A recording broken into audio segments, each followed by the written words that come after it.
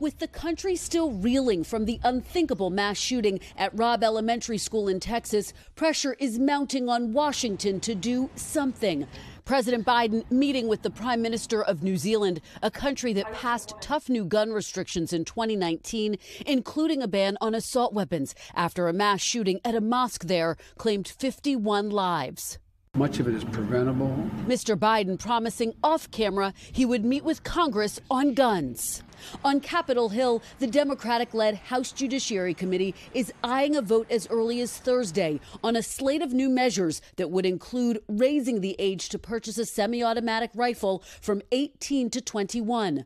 While the bill has almost no chance of passing in the Senate, Democrats are attempting to turn up the heat on the holdouts. Hopefully, in the court of public opinion, we'll be able to put enough pressure on a handful of Republican senators to finally come to some common ground. Today, a bipartisan group of senators will hold urgent virtual talks. They're discussing expanded background checks and so-called red flag laws that would allow law enforcement to keep guns out of the hands of anyone deemed a threat to themselves or someone else.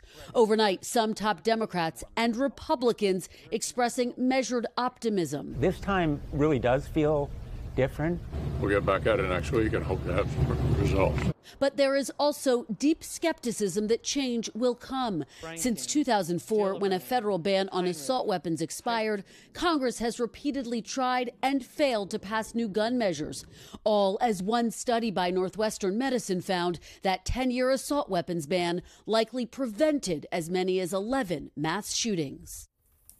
Kristen, these votes often go down to party lines. Is there any bipartisan support for some of the actions being talked about? Well, Savannah, it seems to be growing. Lawmakers say this moment does feel different because more Republicans are starting to voice support for some of the ideas that have been put on the table, including raising the minimum age, for example, to purchase a semi-automatic rifle. Republican Congressman Adam Kinzinger called it a no-brainer.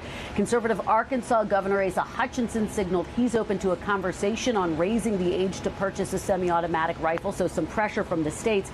And some in conservative media, including the New York Post and the National Review, have also been pushing for stricter standards for gun purchases. So we are watching this quite closely, Savannah. All right, Kristen Welker at the White House. Thank you, Kristen.